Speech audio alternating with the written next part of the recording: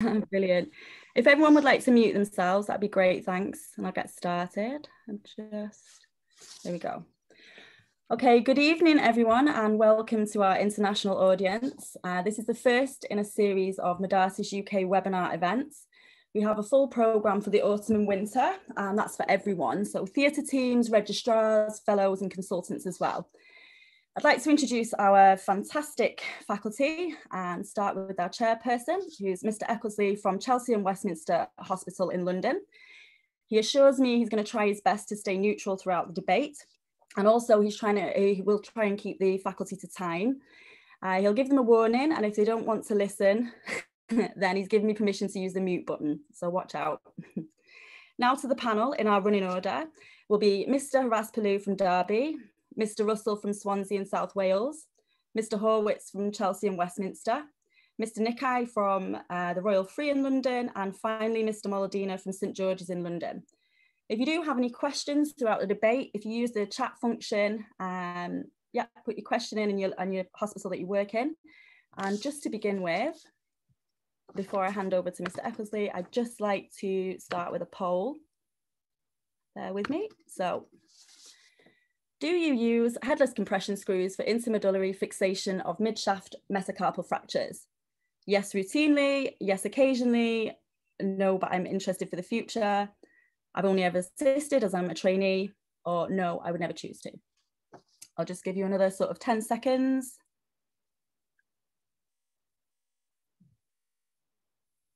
.75% of you have voted so far. Right, I'll share.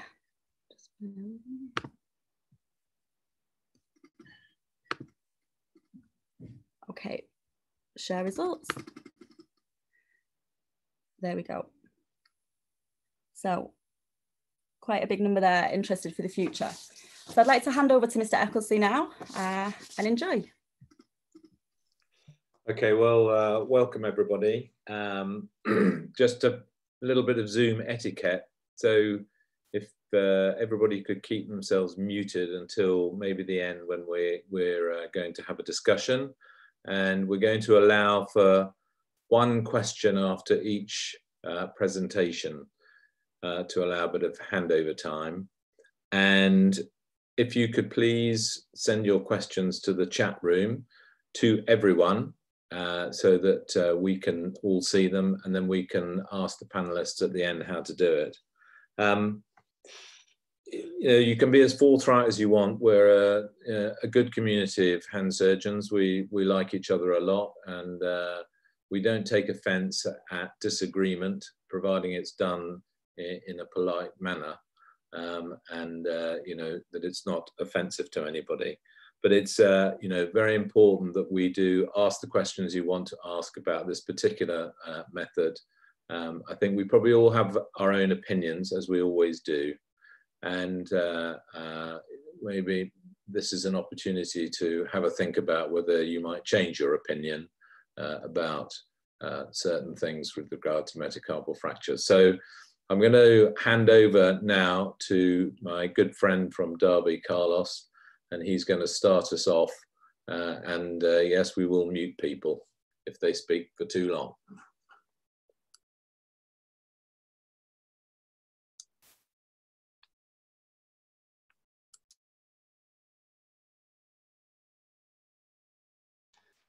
Carlos, you're still muted.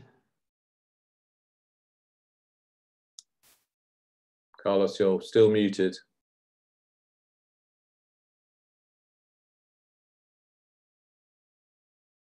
Do that again. That's good. Okay. Is that better? Can you hear me all right now? Yeah, that's better. We're going to center ourselves on the aphyseal metacarpal fractures. And as we know, the metacarpals have strong ligaments around the MCP, and the volar plates are joined by the intermetacarpal ligament, and proximally has very strong ligaments. So in a way, you already have an X fix for the central ones and a good hold on the border ones. So many of them you don't need to do very much. And what I wanted to do is just go through a little bit the spectrum of treatment that you have. So some of them you can just put in a body strapping. They're stable injuries, get them moving. Some of them, they'll be more displaced, and you may want to reduce them and hold them. And you can do that conservatively with a cast. And the one we use is the one that was popularized by Nicholas Barton. You cannot put a lot of wool because otherwise you will have no control. But if the patient is not allergic, you can use just some elastoplast, some felt. And this is the case actually I had for a long time. And I think Andy Logan did that one. I think he's when he was working with us, that's how old it is. And you get the 3-point molding, and you can get them moving with this. And this is a good treatment to get them in a better position. Another treatment is intramedullary fixation. This is, again, it's been around for a long time, popularized by Fouché. They call it the bouquet technique because it looks like a bouquet of flowers with good results. It's reasonably simple, it's cheap, avoids opening the fracture site, and promotes callus. And indications are a bit the same than for the intramedullary screw. So a fracture like that, you consider that significantly displaced, and that's what you need. You need a good image intensifier, you need K-wires. It's good to have a hand wire driver. You can just bend the wire and manipulate it, but I don't find that very easy. And I use an easy drive. This is the biggest easy drive. You put the K-wire in, and as you press the two handles together, hold the wire, and it gives you very good control. Shape the wire a bit like a ski. Then you sell the hole at the base of the metacarpal. You need to be careful of the dorsal branch of the ulnar nerve there, and then just make the hole a bit bigger than the wire and get the wires in by hand and manipulate it. Always check the rotation clinically, not on x-rays. May always choose whatever you do with metacarpal that you've got good rotation. So if you have 2 metacarpals like that, you can easily get a couple of wires. The thinnest medullary canal is always the ring finger. If you have problem with one of them, will be the ring. The other ones are usually easy to put. And this is the case that I show you first. This is actually a case from Ravi Malina. He did that a couple of weeks ago. And you could say, well, this is ideal for an intramedullary screw. You don't want the deformity of the index or the middle because you have hardly any movement at the CMC joint. So any deformity will have an impact. Excuse me. And this was treated with a wire, reasonably reduced, allows compression, and that will help very nicely. Of course, it has its problems. If you put the wire too far and you create a canal distally, then the wire can migrate. It can damage the extensor tendon, so you need to be careful with it. Then you can, excuse me.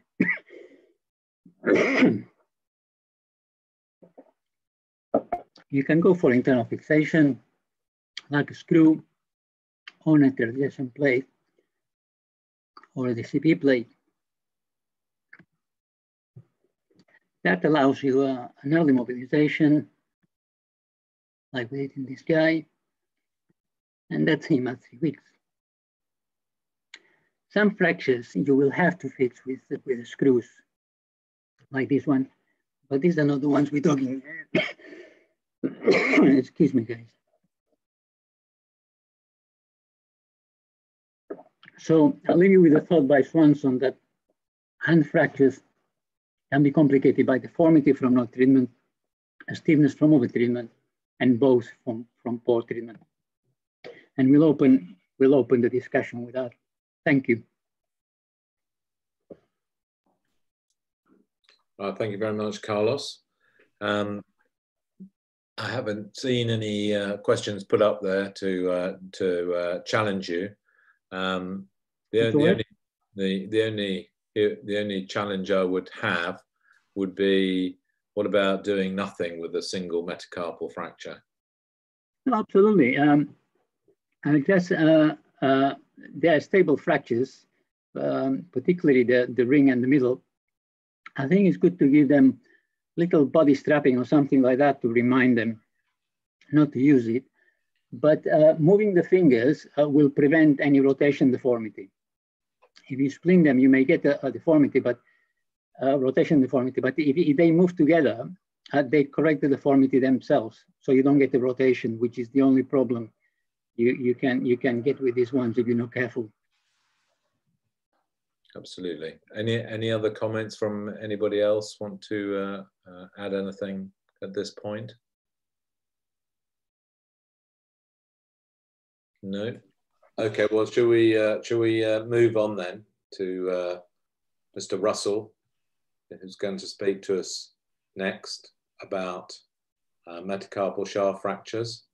Is that your slide there, Dougie? I think it is, yeah. Hopefully you can all see it.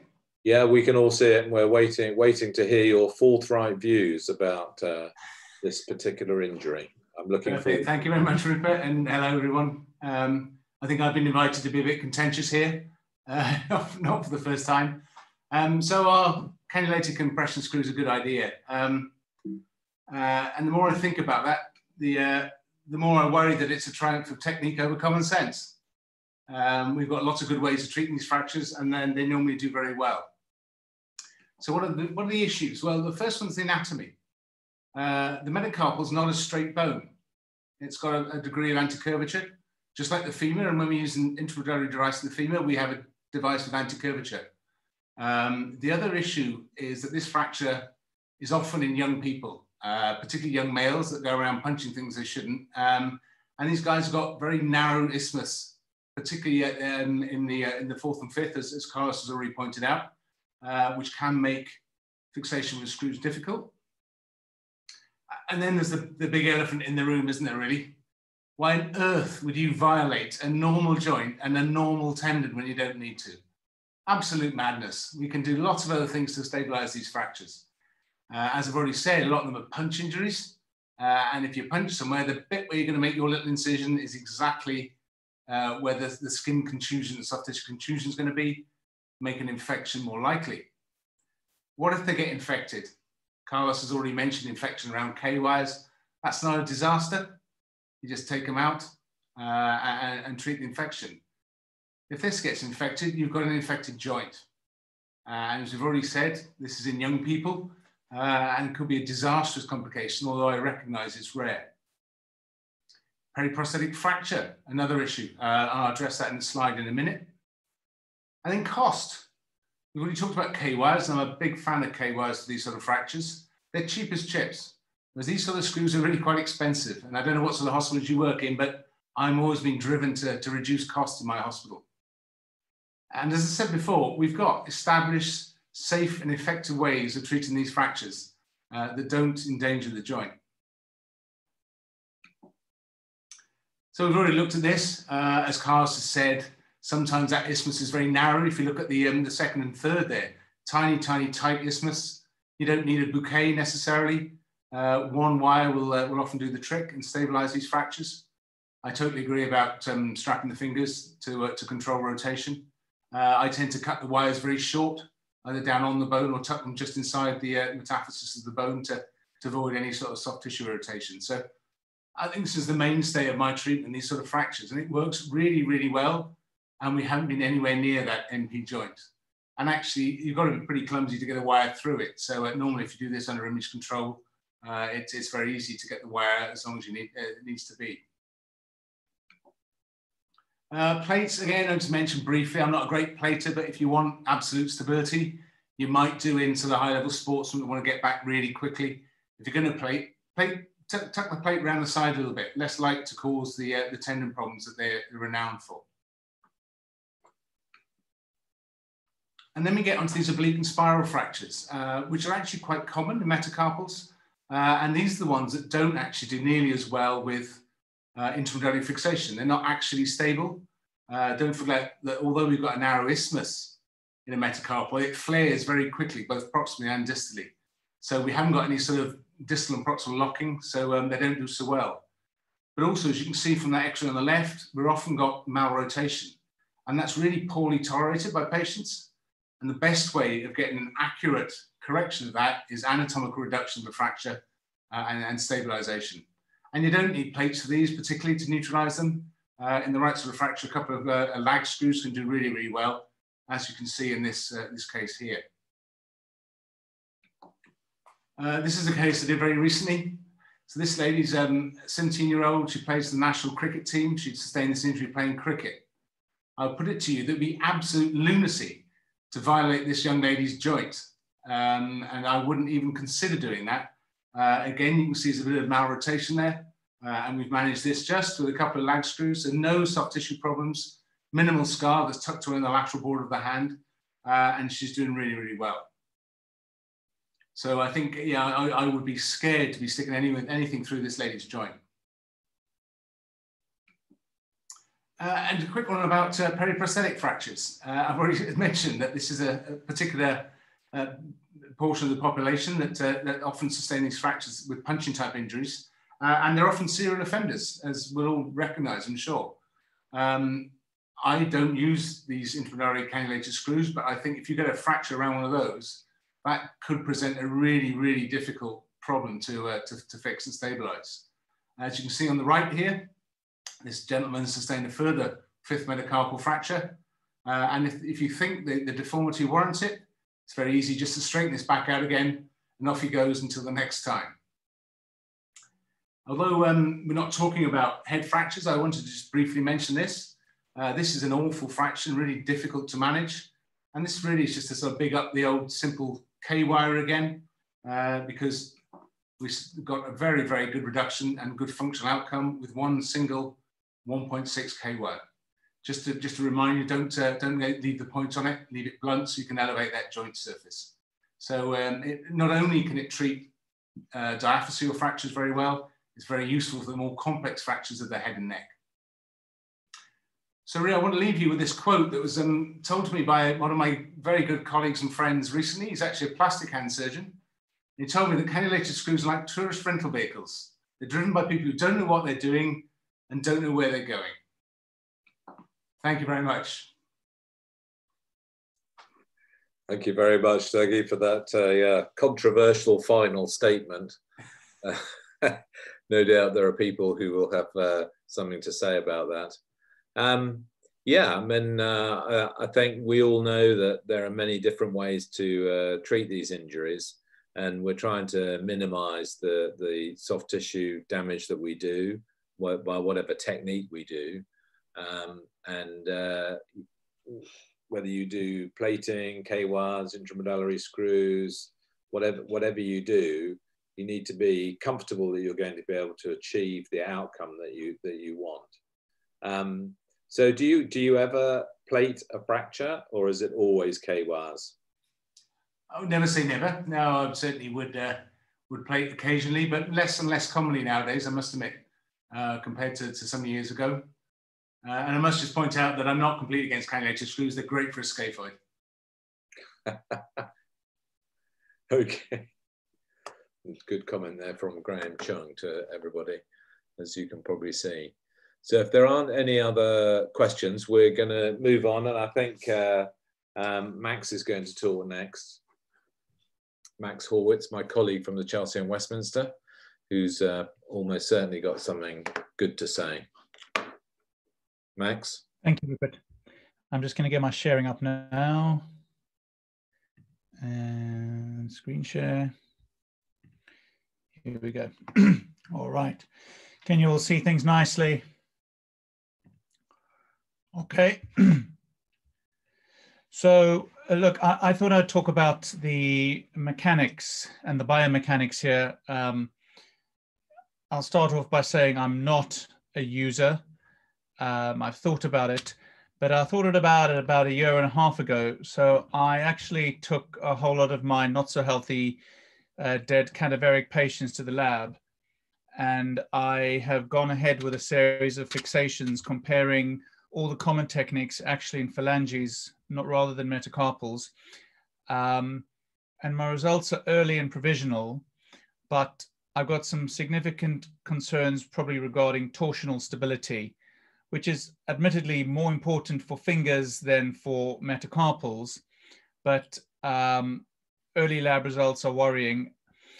I think you've got to compare apples with apples and fractures with fractures. And I'll come to that in the paper very quickly.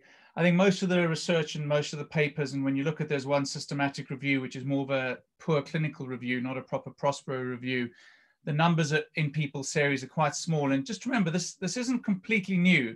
It's been around for about the last 7 years, and it's not mainstream. So you might be wondering why it's not mainstream. And I think we've got to a group of enthusiasts versus pragmatists. I know some of my fairly non-operative colleagues are not on this panel tonight, but I know a couple of them in the UK that run around at top level who wouldn't operate on most of the fractures here, whether it was screws, pins, or plates. So I'm just going to go through a few papers. Mine's the shortest of the presentation of everyone, but this is a nice paper which is in Hand, which is the official journal of the American Association of Hand Surgery, where they took a whole group of metacarpals in the laboratory and compared plating to screws. And without any doubt, the plating was mechanically stronger. So just remember that if you've got the wrong kind of patient or the wrong kind of fracture and you're pushing the indications a little bit, be careful. You are not dealing with the strongest kind of fixation. Paper published by Dr. Pignal, who was probably one of the first advocates of this procedure, has very good, very nice results. It's a smallish number of cases, but remember what his conclusion is, that comminuted fractures require more complex configurations. Don't, just because everything looks like a nail, don't hit everything with a hammer. That's probably the message from this particular paper. And there's beautiful illustrations and it's nice early technique. You know, this was published 6 years ago. Another paper from Journal of Hand Surgery, some of you will recognize Dr. Belsky, who Belsky technique, just a K-wire across the metacarpophalangeal joint with the flexed MP joints. Probably the key thing about this is it was small, it was retrospective. And if you looked at the fractures that they treated, I think a lot of these were fractures which wouldn't make it sort of past the second door in Cardiff or Swansea or Manchester or Liverpool on a Saturday night or London on a Saturday night, because they're fifth metacarpal neck fractures, which really don't need much more than a bit of support for a couple of weeks and early mobilization. So they did get great results. I do question whether a lot of those patients needed surgery. Another biomechanical paper, this time from Korea, where they compared K-wire, IM screw, and plating. I mean, the conclusion is over here that plate is strongest, screw is second, K-wire is next. So, you know, that's pure biomechanics. The paper doesn't really comment on torsional testing. So I do worry whether or not that been underplayed and how well the screw would do in torsion testing. One thing that they do mention, which I would love to hear from the experts at the end who do these regularly, is what is the significance of the diameter of your screw relative to the fifth metacarpal. So, you know, I'm 6'4", I have a size 8.5, 9 gloves in theater sometimes, and my fellow is like 5'1" and wears like 5.5 gloves. We surely can't both have the same screw. And there's not much of a range in terms of screws. If you think of something like a tibial nail or a femoral nail, you've got a lot of lengths and you've got a lot of diameters. So again, same question about nail and hammer. The final paper came out fairly recently. For me, this is the same elephant in the room that Dougie came up with. Glad I didn't put the elephant picture, but nicely illustrated in their CT scans here. You do get a whopping hole. How significant that hole is, I don't know. Obviously, in my big metacarpal, you're going to put a big screw and you're going to need a big hole. Maybe relatively it doesn't matter because I've got a large cartilage surface. And then what they did comment, again, this is more related to a phalanx rather than metacarpal. You've got a situation where one direction compared to the other gives you a bigger hole. So, like I said, this is the shortest of the talks. And if you're feeling zoomed out, I'm glad to help reduce the zoom length. Appraise your literature. This is just a small snippet in a small sample. But just remember, this might be seen as a procedure which is new in your hospital.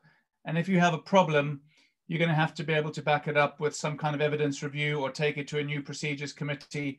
So always look what's out there. Thank you very much. Thanks, Max.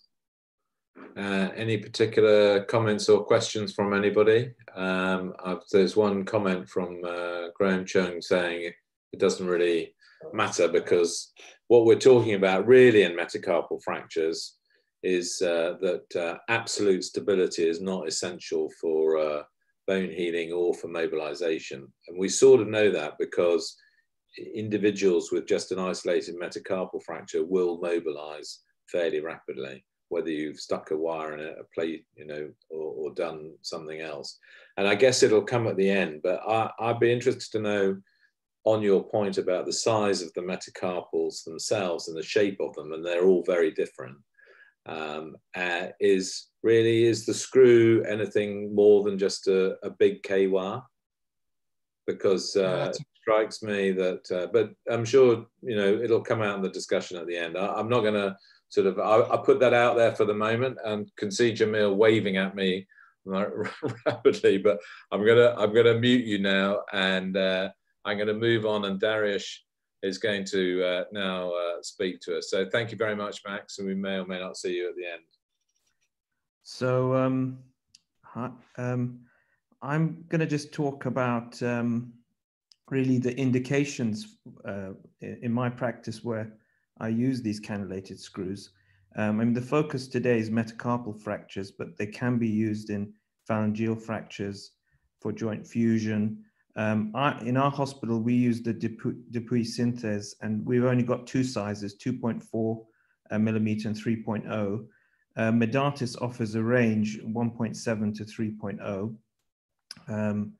In terms of contraindications and caution, if it's a very, very heavily contaminated or open fracture, you shouldn't really possibly be using these types of these cannulated screws, and also if it's comminuted fractures as well. Oblique and spiral fractures, I think is risky. We have seen some problems with it, and also in osteoporotic bone and rheumatoid bone as well. And on the right, there's two cases that we published just as a short communication in the plastics literature.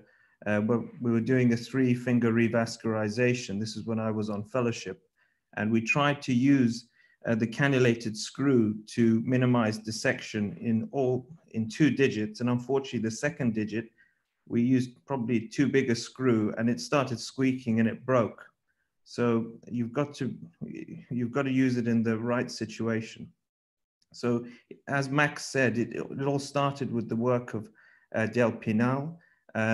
You can see beautifully illustrated in his paper how he tried to change his practice to stabilize fractures with a minimal approach in terms of dissection. You can see on the left all those plates that he's put in. He's had to open up the digits. I certainly wouldn't do it like that. I think it would be, the patient would need to come back with a tenolysis and remove the plates. And as Carlos said, there's a number of ways to fix these fractures. So cross K-wires, you can see on the left, this is a poorly fixed K-wire, not by myself, but it's ended up in a non-union, which is pretty rare. You can also do bouquet wiring, but in my hands, I find bouquet wiring can be difficult. It can be sometimes challenging to get 3.8 wires in there, and also plating. But plating obviously if it's a closed fracture you want to fix, it obviously involves more dissection, soft tissue dissection, and you can violate the surrounding tissues. So I'll just show just 1 or 2 case examples. So this patient came and saw me during the height of the COVID pandemic, and he'd had a crush injury to his hand. He had a closed injury, 2nd and 3rd metacarpal, I put in 2 cannulated screws.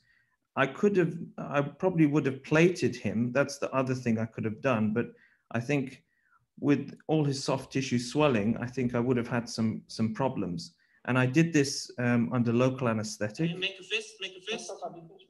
Make a fist. I would have probably, if I had regional capacity, because we're in the height of the pandemic, I probably would have done it under regional. But all I needed to do was a mini open incision at the back of the knuckle and past these 2 K-wires, and he's done very well. He's made a full recovery. This is another case. I did this on fellowship, bilateral fifth metacarpal fractures.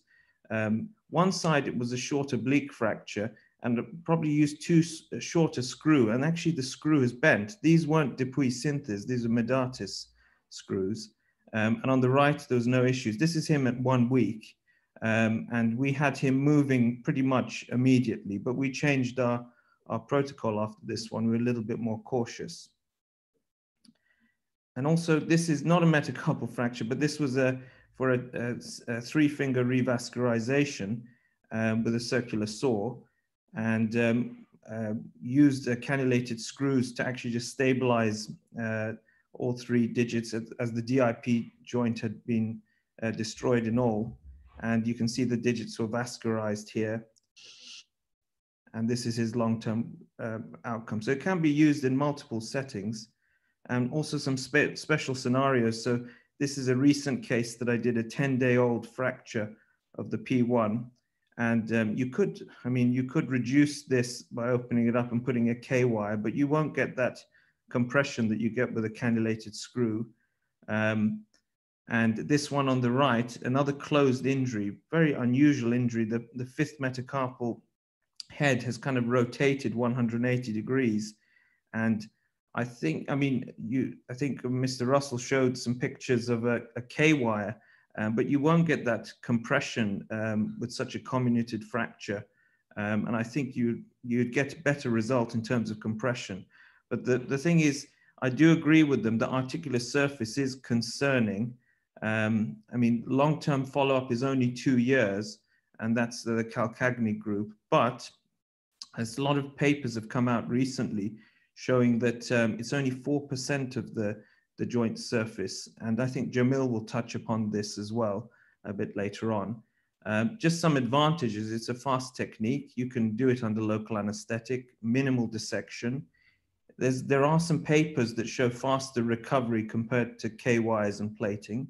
And remember, plating has got significant complications in literature, more than it's up to 22%.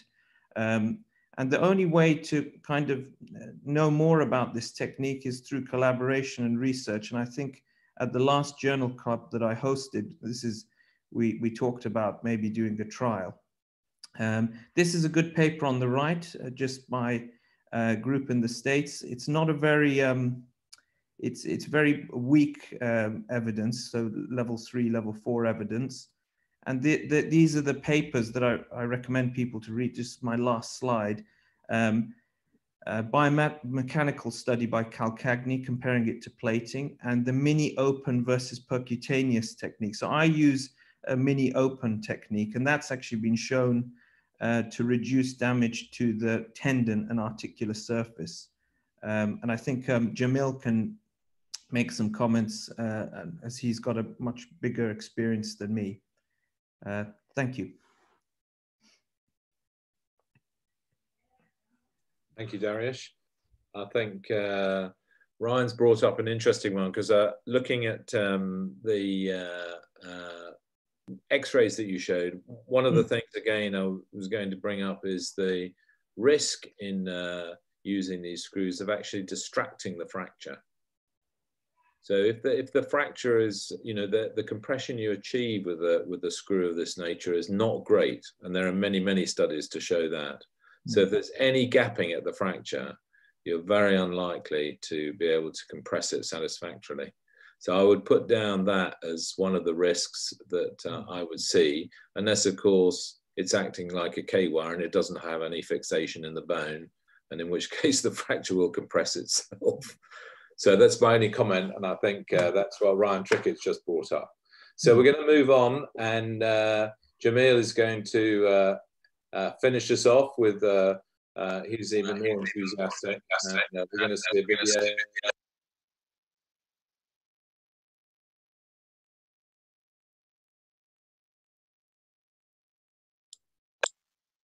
You okay, Jamil? It's muted. Yeah. Okay, so here's just a technique video, just quickly to show. You hopefully can see everything there. this is accelerated. This takes about 2 minutes and 30 seconds on here, but actually it takes about 10 minutes to do the whole thing. So I obviously check with palpation, see where the fracture is, see where the head is. You need to be aiming along the dorsum. So it's not, although the bone in the canal, as we've heard, is a curved bone and curved canal, we want to aim at a straight screw, so we aim slightly dorsal. This is just a PA view just to show. So once the wire's in place, I used to open up and actually cut through the tendon and do a mini open and see it. I don't do that anymore because actually you cause less damage just by dilating. So I use the countersink to dilate and then the measure, and I just push the measure down to just check that I'm roughly in the right place. Now I want the screw to be within the isthmus, the narrowest part of the canal. And yes, it does make a big difference how big the canal is, where in terms of the feel of how the screw goes in. Just making sure that the screw isn't pinching on the skin too much and pushing the skin in. Then I get the reduction just as I'm crossing the fracture site, making sure that I'm okay. I do all these things under local anesthetic now, so he's awake and he's helping. Check that there's no rotation as I advance. Now, just when Rupert was just talking about the distraction. So here you'll see that as I approach the head, engaging in the head, I push to engage it properly. You'll hear this clicking. That's where it's gripping in that cortex. You see it's a tight grip there. You've got to be really careful when you hear that sound. Make sure that you're not advancing it too quickly, and you get a feel of how much you can cope with before the screw breaks. I have broken one screw. So there is a learning curve. This isn't a, you know, I've gone through some errors, which I have improved. So I think it's a technique that I have certainly improved. This, we're 1 week now. This is 1 week post-op, and this is 2 weeks post-op. Again. That comes all the way in. Is there any pain now? No. Is there any pain during the operation? Not during the operation, within the next day. I was back at my desk working full-time on a computer. Using my hand. So you were back at work the next day? Yeah, back at work the next day. So, I mean, it's obviously that's a good example, but many of these examples are good examples. I think there are caveats to this. I'll stop the share for a second while I talk. So there are caveats to this. Really, it's not appropriate for every case. I completely, you know, I'm enthusiastic. I've done about 40 metacarpals now, and I treat most of my metacarpals conservatively still. I think that's the right way to do it. I give a patient a choice. I think one thing that we don't do very well is we concentrate a lot on function, and function is absolutely the most important thing. But what we don't necessarily concentrate on, and I know that there are a lot of orthopedic surgeons here, we don't concentrate on cosmesis as much. Cosmesis is important. The hand is on show. The face and the hand are on show, and we shouldn't compromise function for cosmesis, but why not get cosmesis as well? And I think that's not unreasonable. We have to balance everything, including the lots of factors. So for some people, they need to get back to work quickly. For some people, they don't. For some people, they're going to punch again. Don't do it in those people. For oblique fractures, don't do it in those people. You know, there are plenty of cases where we shouldn't do it, and nobody's arguing. I'm certainly not arguing that we should do this for everybody. It's not for everybody. There are lots of concerns with plates. There are lots of concerns with K-wires, and there are concerns with intramedullary screws. And just to address some of these, the articular surface, you know, it's still unknown, and I welcome a study. We should do a study on this to find out how much of a clinical impact it has. We know that it's not a huge percentage. We know that sometimes if you're causing a lot of damage or have a meso reaction there, then you can get a lot of synovitis. My experience so far has been anecdotally, you know, I'm collecting evidence, but I don't have strong evidence myself that it doesn't seem to have an impact at all yet. It's still early, obviously. Screw failure, I've had one, you know, it can break. Some people have described other cases where they've broken. I think that's fair, but then plates can break and wires can break. Taking it out, you know, you can get an infection, but you can get an infection in a scaphoid screw. So all these things, they haven't stopped people using the screws in other indications. People say it's an unproven technique, but as Max said earlier, you know, it's been around for a long time. It's been around for 7 or 8 years, First papers were coming out then, and there were reasonable numbers.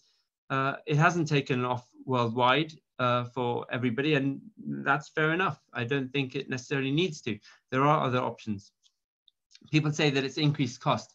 I think it's about £150 to £200, depending on what kit you've got per screw. That's cheaper than a plate and screws construct for a transverse fracture. Now, it's not cheaper than a wire, but I think there will probably, if we look at it, there'll probably be more soft tissue. There's a greater soft tissue disruption with K-wires, even if you're using a technique from approaching it proximally and with minimal access. You still have to dissect a little bit. Here, no dissection at all. So I think that it has its place, and it's not for everybody. I think as long as people are thoughtful as to what the indications are for those people, I think it's another tool to have in our tool belt. I was just thinking back when you were mentioning before, a few things that were commenting. I agree that punches, don't do it in them. If you can, avoid it. There are a lot who are. I think the screw sizes, I was going to say here, the screw sizes, I agree with Graham that actually we're doing a K-wire plus. This is not just a K-wire. It's like a K-wire, but it's got a little bit of grip. In some people who've got a very wide canal, then literally all you're doing is providing a little bit of internal splintage, and you're relying on them mobilizing early with no splint and healing with a little bit of callus around there. That's fine. We're not going for rigid fixation, or at least I'm not in those cases. And that may make you think against it. Yeah. Okay, Jamil. That was an excellent presentation, and I'm going to open it up to anybody who would like to make any comments. So if anybody's out there who would like to say something, please unmute yourself, announce your name and what your question is, and then we can take it on from there. So has anybody got any specific questions that they would like to put to the panel or comments to make? Yeah, hi Rupert, it's John Compson here.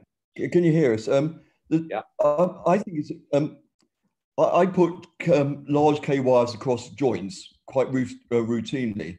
And also up through the metacarpal head when I do metacarpal osteotomies to get the alignment right. It's the easiest way to do it.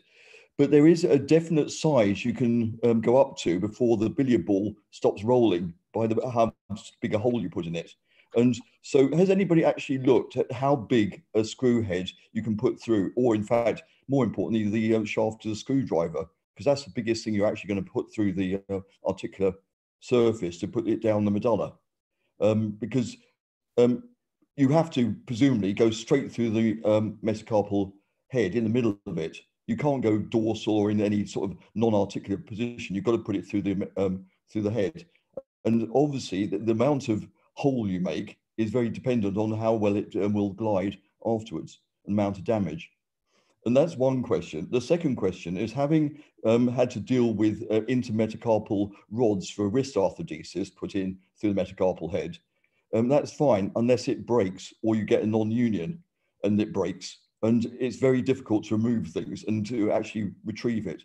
And as we have with all things, it's the ability to remove things is important for decision making as actually putting in. It's dead easy to put in, but God help, it would be hard to get out if you're in problems, which is my view on it. But I could actually be doing it in about a week's time for a metacarpal osteotomy, but those are a couple of things I really would I think it ought to be thought about before you start putting screws right down the middle of the medulla. Okay. Does anyone like to comment on that? I'm in agreement with a lot of those things. I think the get out clause is a very important one. So I don't know if has anybody had the complication where they've had to remove one of these screws from the bone?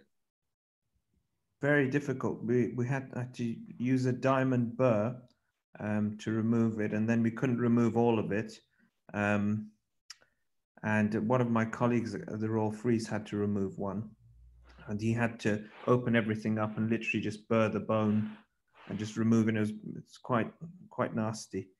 Jamil, I don't know if you've had any experience in removing. Firstly, Carlos wanted to say something. I don't know if you still want to say it. Go ahead, Jamil.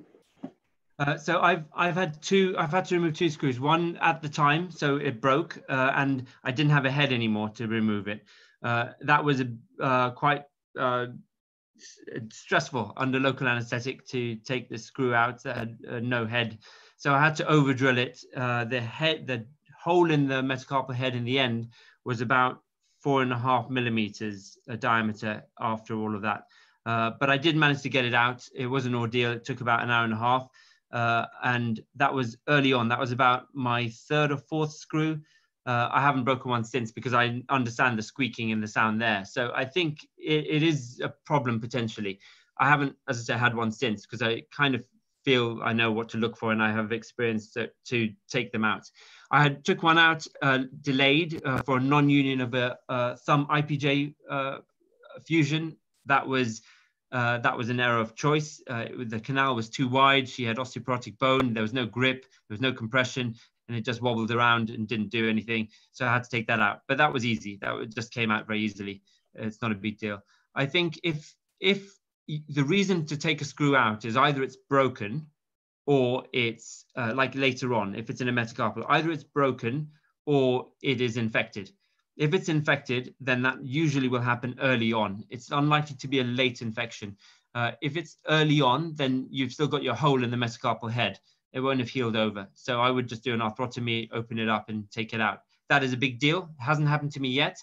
It's the same thing happens, I guess, when you put a scaphoid in. I haven't had a scaphoid fracture, a scaphoid screw infected yet, but it's a potential problem there as well. I think if your screw breaks in the metacarpal, I think Thomas Geeson talked about that last time in another webinar, that it's a big deal. You'll have to just open it up, open up the dorsum of the hand, get inside there, get it and take the pieces out. It's not a nice thing to have to do, but hopefully that won't happen, and it's going to be quite rare, I think. Joe, I'm going to stop you there just a minute.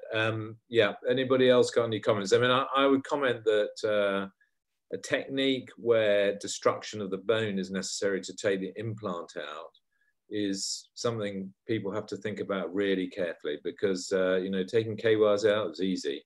Taking a plate out is easy. It's there in front of you. I mean, on occasion, you might have to do something more.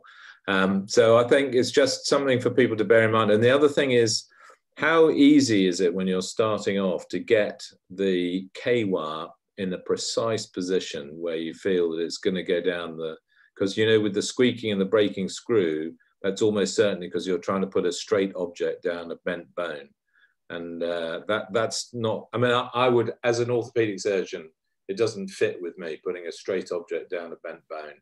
But that's, I know Anthea Davies raised this point that maybe orthopedics and plastics have a different approach, but we could discuss that on another day.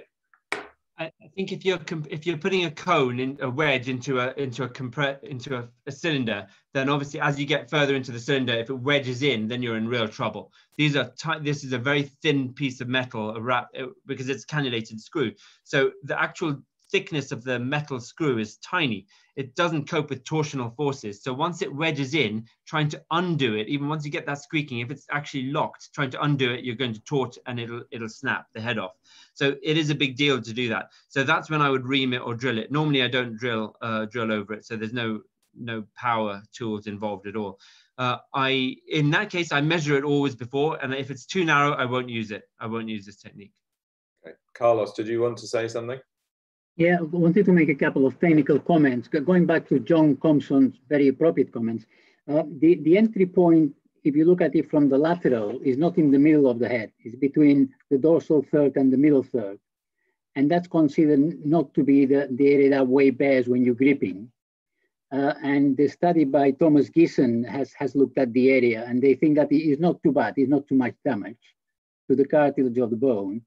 That's provided you use the KY at lower speed and you're not burning. cartilage. If your KY gets hot, you'll get a big area of chondrolysis. And if you go and revise one of them, you can see that there is the hole, but then there can be burned cartilage around and that doesn't recover. The second technical point I wanted to make is that sometimes while you do this, you put the K wire and then you either rim it a bit or time to sink it, whatever you want, and then you put a rimmer, and if you bend the wire a little bit, you can rim the K wire and you'll braid the K wire. And then you have part of the K wire inside, part of the K wire outside, and you are snooked into a difficult position. So if you're using the rimmer and it gets hard, just to stop and look what it is. The next point I wanted to make is that cannulated screws can be put without the K-wire. And sometimes that has the advantage. If the K-wire goes against the cortex and you're getting the screw towards there, take the K-wire out and the screw will find its way in, or the rimmer will find its way in. Will go in the area of less resistance. And then something else that John Consom hinted is that if the shaft of your screwdriver is bigger than your screw and you push this, you try to sink it in, you're going to crack the metacarpal head. Yeah. So if you look, for example, at the CCS with the Medartis screw, the distal part of the screw is the same diameter than the screw. So you can sink it by about 2 centimeters if you want. But some screw systems don't have that. The screwdriver is thicker than the screw. And if you don't appreciate that and you try to sink the screw in, you can crack the cortex. So you need to be very, very careful with those things. Thank you, Carlos. Anyone else want to make any comments? I was going to, the last thing about, yeah, Max, you want to say something? So just a question for the regular users. How do you choose the diameter of the screw? Can I share my screen for a second? I'll just show you. So if you look at this, this is just an oblique view with the wire partly in. So going to a couple of things. So at the beginning, I took a little bit of time to get used to exactly where to feel and to get my entry point correct. But again, like everything, there's a learning curve. Now, I usually do it in my first pass because I feel for the head and I kind of know where to go. If you look on here, it's quite dorsal. It's not in the midpoint. It's quite dorsal. So we're a long way away from the load-bearing surface of the. Jamil, sorry. I also got the diameter of the screw. The diameter here. Sorry. Here, if you look here, the canal. So what I do is I measure that on the X-ray. So on the packs, I always measure before, and I look at the diameter there. If it's huge, then I use a 3 millimeter screw. And I'm treating it like an internal splint, and I know that it's not going to be absolute rigid stability. If it's 2.2 or less, then I will use the 2.2 screw and I will ream it. So I will put the reamer through, and I will try and do it by hand if I can. If I can't, then I will do it on power and low power, and I'll just gently get past where I think I need to be. If it's really small, then I won't do it at all. I'll do a different technique. And that's often the problem with the fourth metacarpal. I'm going to make another comment as an orthopedic surgeon, and they can shout me down or back me up. I would say that this technique is really only applicable to transverse fractures. If you're going to use it as a compression screw, a bit like we do for arthrodesis or across the scaphoid.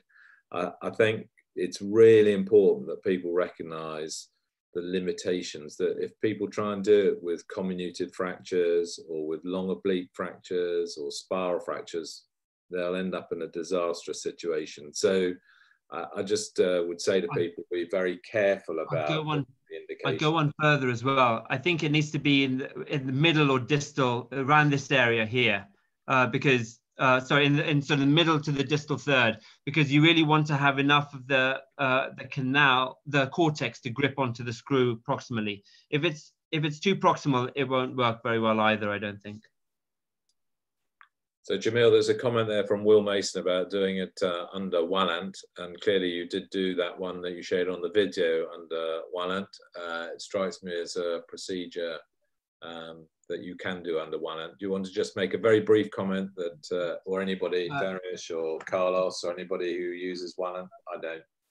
I can, let me just show you this picture. I have used it under Wallant, but I think I use about 10 mils of 1% lignocaine with adrenaline, well, 9 mils and 1 mil of bicarb. And you see, I put a couple of injection ports, just injection holes just here, just on either side of the metacarpal. I sometimes put a little bit on the side here, just underneath the hypothena muscles, just to get around where the fracture might be. And I put another little injection just where my incision site is. And 10 mils is plenty, and it's fine, and they don't have any pain doing it. I do them routinely under the Wallant now. Jamil, don't you find that in very swollen hands with multiple metacarpals, or in the case that I showed, they do get problems with pain? I think block is a little bit. So I have another case. I'm not going to show it. I can't find it easily now. So it's a double. It was a 4th and 5th. I did it like 4 weeks ago. And what I do is I squeeze out as much of the edema as possible first. Gently, I put my hands on both sides and squeeze, and I put the local in, and I still do it. And it's fine. The only thing is that you're not going to get immediate early recovery because they've got a swollen hand, so they don't do as well. But you can still do it under local.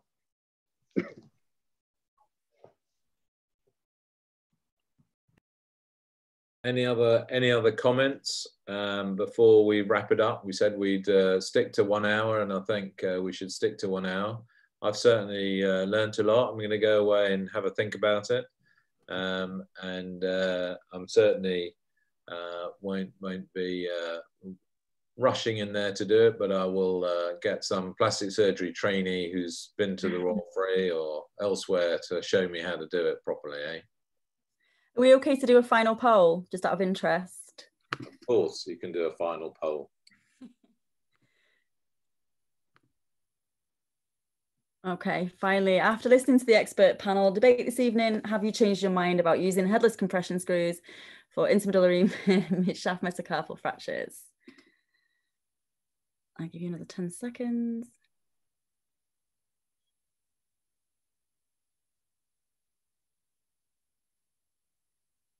Okay.